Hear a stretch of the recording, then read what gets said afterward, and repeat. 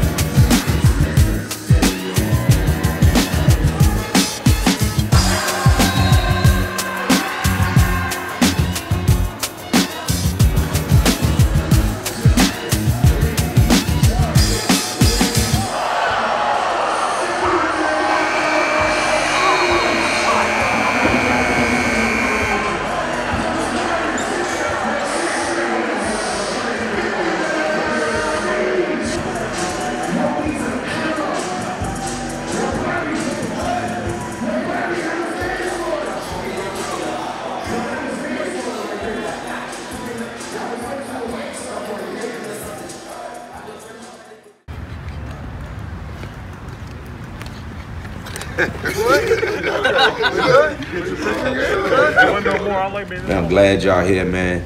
You know what I mean? Anything y'all need, right here. All the advice in the world is $1 million worth of game. In basketball, everybody got talent in this game. Everybody, man. You know what I mean? But it's right here. This will separate the men from the boys. Right here. You know what I mean? And after a while, you know, with all the athletic ability, man, it's right here. That's what basketball is. Everybody got talent. You know what I mean? When I first came into the league, KJ bust my ass. I was faster than him, jumped higher. He had the John Stockton mentality, Kevin Johnson mentality. He could outthink me on the basketball court. You gotta know how to think the game, man. You gotta learn how to play the game the right way. And it is the right way. And I didn't know that in the beginning. You know what I mean? I was just playing off pure, raw talent until, you know, Larry Brown came into my life and taught me how to really play. And then as the time went on, you know what I mean, it slowed down. When I had somebody like BDL on me, I knew when we played them, I knew when we played them, and I used to irritate the hell out of him because he was younger, but I knew if we was to have any success in playing the Hornets, I got to get BD in foul trouble, and I knew how to do that. You know what I mean? I knew how to flop. You know what I mean? I knew he was so much bigger than me. Let me run at him full speed. As soon as I get a little bit of body contact, I act like he killed me. You know what I mean? That's one fact. I got one on him. Now he thinking about the second one because he know the pattern on ball defense. And I think I was good at it, but and this is the God knows truth. I think I was good at it or could have been good at it, but I had so many victims with doing that crossover shit that I was scared that somebody was gonna do it to me. You know what I mean? So, joke's on you, Jack. You know what I mean? Like, I ain't wanna be the one on the other end. Yeah, so I wouldn't press up on people or try to beat people to the spot. You know how to press up on me, get up on them, smack the floor and get all up on me and try to beat me to the spot. Okay, you gonna try to beat me to the spot? Okay, well look, I'm going left. Whoa! And then you way over there, some goddamn way out of the goddamn screen. That was it. Like I didn't play no game. And the camera. Yeah. Hey, look, man, I'm over here, man. Ain't no money yet. Real shit. Ain't no money yet. Y'all got a ways to go. You know what I mean? I mean, we talking about the dream. Yeah. You know what I mean? It's process. I mean, it's a process to get to the NBA. It's right there, though. Yeah, it's right there. It's in arm's reach, Yeah. definitely. But it's some shit you got to do right now. You know what I mean? It's still classes. You know what I mean? It's still eligibility. It's still things you got to do on the basketball court. There's somebody out there that wants your spot. In a different country, man. In a whole nother country. You know, they talking about Dame now. Like, they weren't talking about Dame like that until the other day. They weren't on Dame like they supposed to be. But Dame been Dame. Been doing it. You know what I mean? And bad as he is, I tell you how hard it is to be a name in that league. Because as bad as he is, he go under the radar for that long. You know what I mean? But Dame always been doing what he doing. But he out in Portland. These other household names, you're hearing about all these superstar guys. But you got a dude like Dame over there in the shadows like, look, I'm here. All I'm doing is waiting on my opportunity. It's a dude that ain't fortunate like y'all. And he's sitting back like, all right. He probably pissed off at my people. Oh, you didn't invite me? Okay. And take that personal. And every time he faced one of y'all that got a chance to be in the game, he at your ass. It ain't happening yet. It's gonna happen. You know what I mean? I believe in all y'all. I believe in all y'all, but it's steps to it, man. It's levels to it. Stay humble, understand that it's a process. You gotta work, you know what I mean? And you supposed to feel like that. Every time you step on the basketball court, I always was like that. No, it ain't cocky. No, it ain't arrogance. No, it ain't being conceited. But every time I'm on this dance floor, I'm the baddest out here. I gotta feel that way. I'm on the court with Michael Jordan, but God gave me talent just like he gave Mike.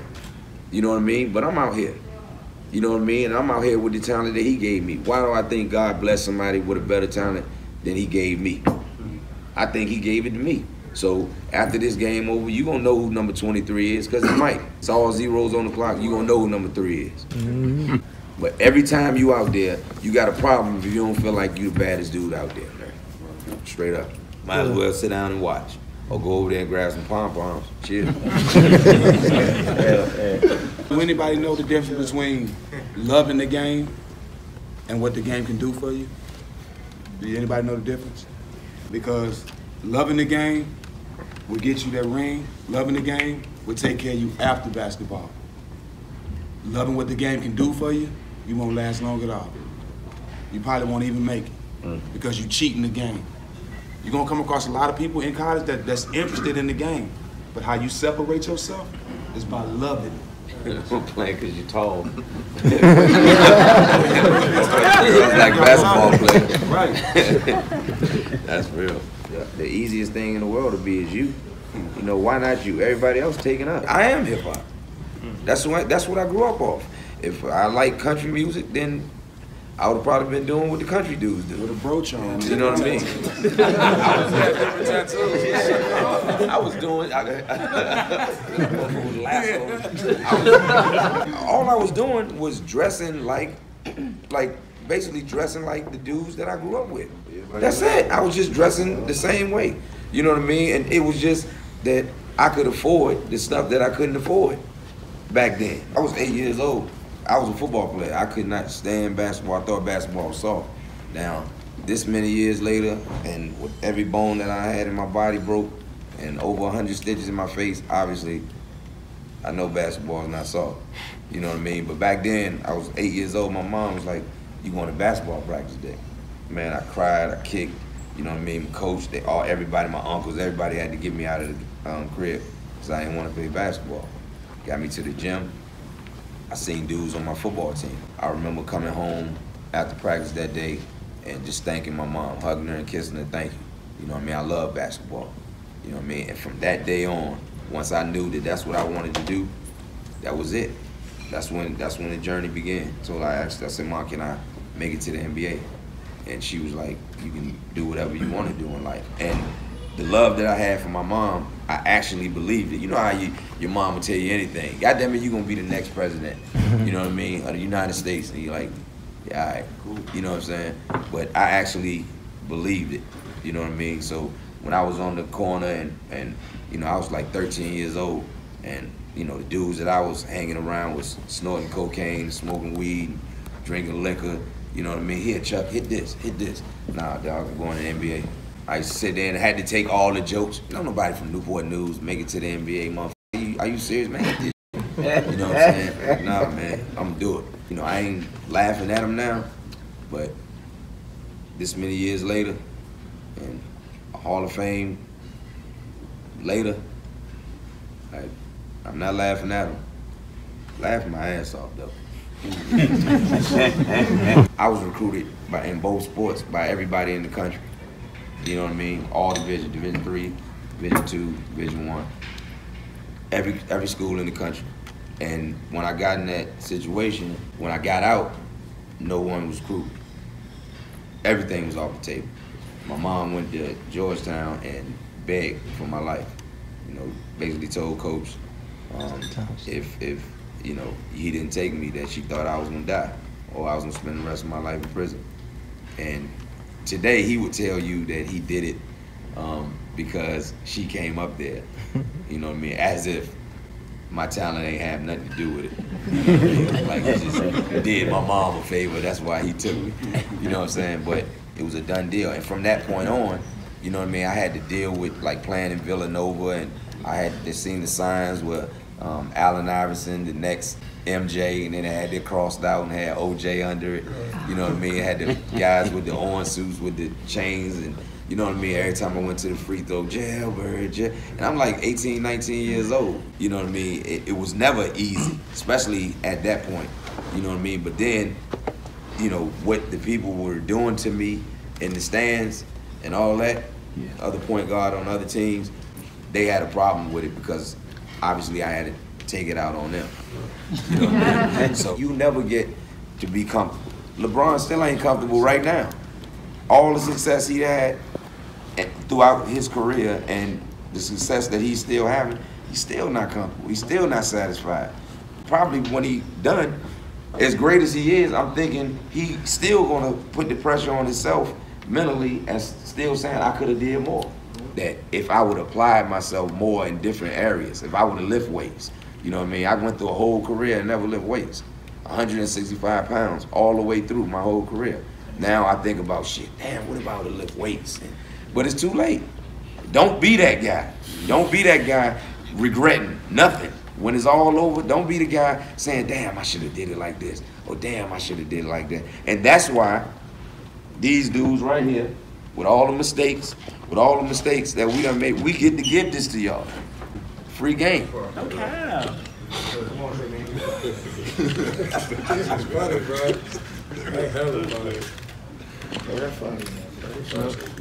But I love y'all dudes for coming, man. You know what I mean? It's my game, but I can't have no game without you bad. More authentic than any All-American game, any All-American classic that you've ever seen in your life, man. It's real, man. Steve Jackson, Baron Davis, D. Miles, Will. Come on, man. It's real around here, man. Smush, it's real, man. And I love y'all dudes for doing this for me, man. Straight up, man. I love y'all dudes for doing this, man. And I'm just happy as a mother that I get a chance to give back, because dudes helped me on the way too. Whether it's my family, whether it's my coaches, AAU, as my coaches, and rec league, whatever. They gave me something to help me get here, man. And it feel good as a mother to be standing here with y'all doing some shit like this. This is some bucket list shit, man. And I appreciate y'all. We're going to make Allen Iverson game the biggest game ever. And the kids to come behind y'all going to even be more excited. We're going to make it better and better and better, all from y'all. So thank y'all for having me. I really appreciate it, and it's a blessing to be here with y'all. Appreciate you. Yes, sir, man. Oh, BD. Y'all decided to come here and support the big homie and support us, and you know, like Stack say, anything y'all need, advice, whatever, parents, anything, man. Tap in. You know what I mean? Tap in. We got big love for y'all. I'm trying to come to all y'all games this year because I ain't got shit to do in my life. Carolina. You know what I mean? So make sure y'all hit me. Give us y'all schedule, man. Just make sure we stay updated in y'all lives, because we really with y'all in this genuine love. And we want to see y'all succeed each and every step of the way. So I'm a fan. Y'all earned a fan in me, bro, and I appreciate all y'all for having me. Will. And fall in love with the details, man.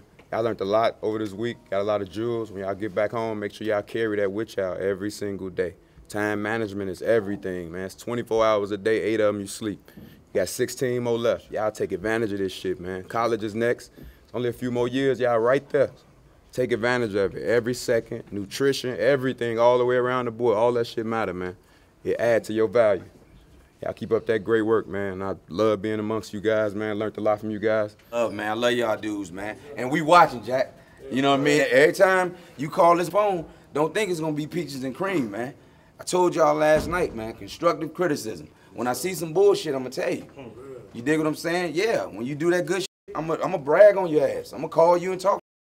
You know what I mean? But when I see slippage, I'm gonna let you know, man. You know what I mean? Because that's what the big homie's supposed to do, man. I love y'all dudes, man. Get yours. Straight up. Hey. Come on, bro. Family. Whoa. On family on 3. 1, 2, 3. Family. Yes, sir. Yes, sir. 2 out.